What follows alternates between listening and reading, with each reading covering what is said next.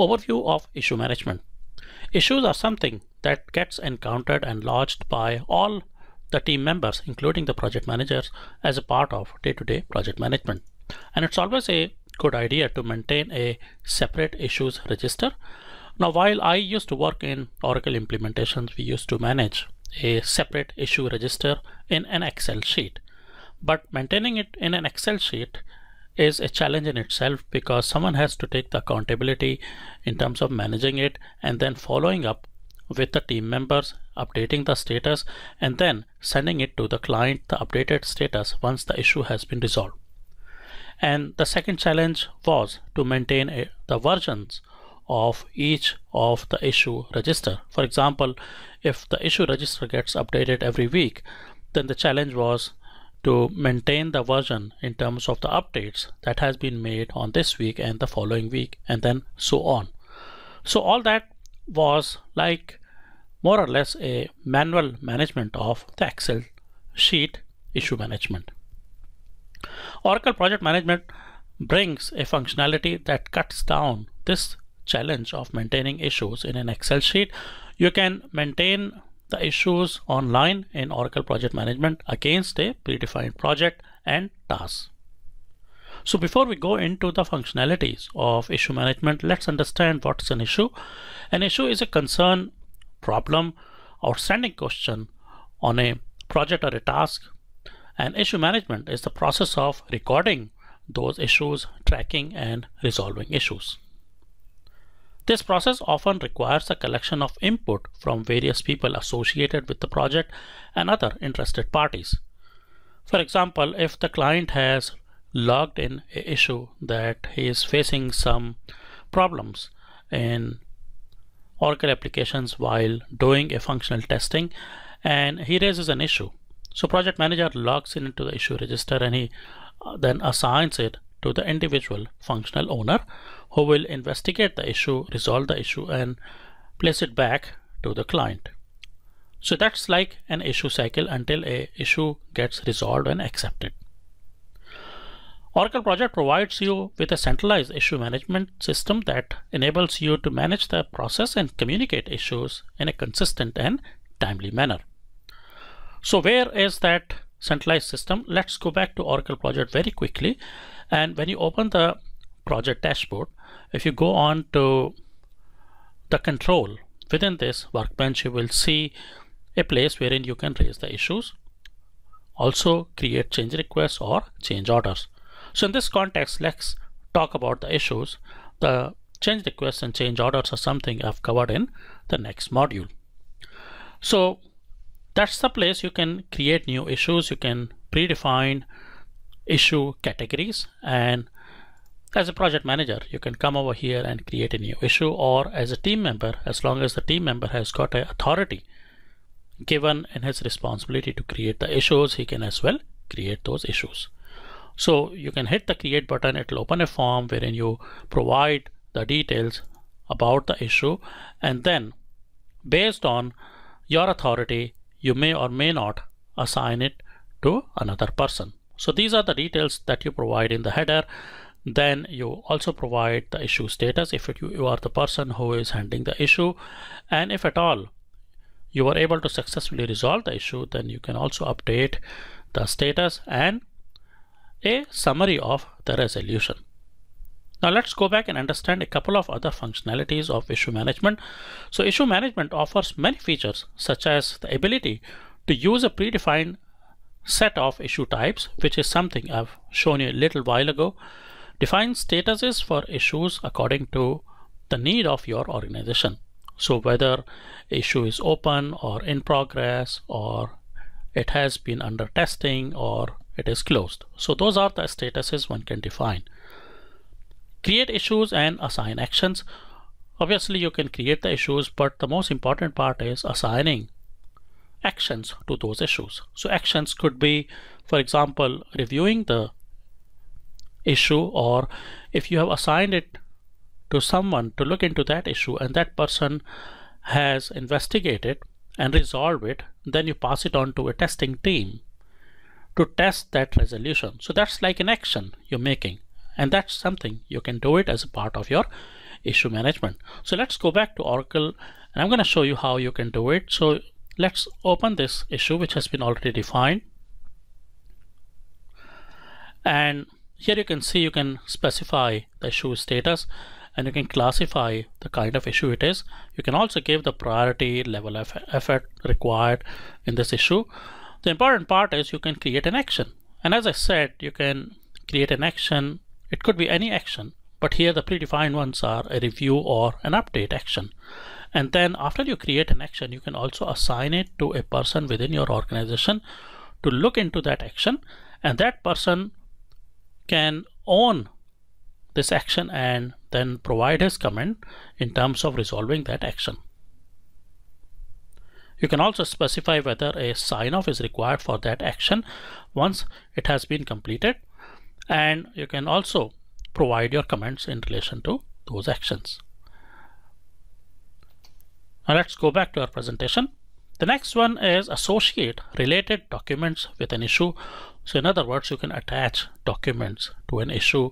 Those documents could be simply Word documents, or you can give a reference to other issues within your projects, or you can attach reference to documents which are under your document repository. Something like Oracle Content Management, if you are installed and you've integrated with Oracle projects, then you can link it to that content repository. You can enable team members to create and manage issues. So that's more of giving the responsibility or function to create and manage issues. One can search for issues across the projects. So as you can see in this issue dashboard, if you go back to issues, and here one can do a search. You can either search by the views which are predefined over here, which is like more or less like a simple search, but you can go to advanced search, and here Oracle provides multiple parameters through which you can make a search. Plus you can add more search criteria over here by using this functionality. Okay, so using any of the fields which are used in the issues, which could be within one project or it could be across the projects. All right.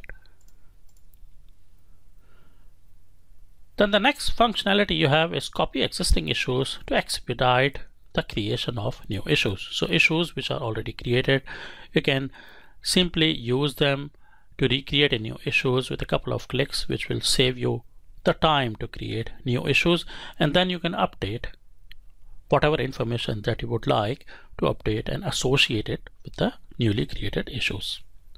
You can also export a list of issues into Microsoft Excel spreadsheet to perform further analysis or reporting. So if you go back to this issue workbench, here you will have a place to export the issues. So if you come out of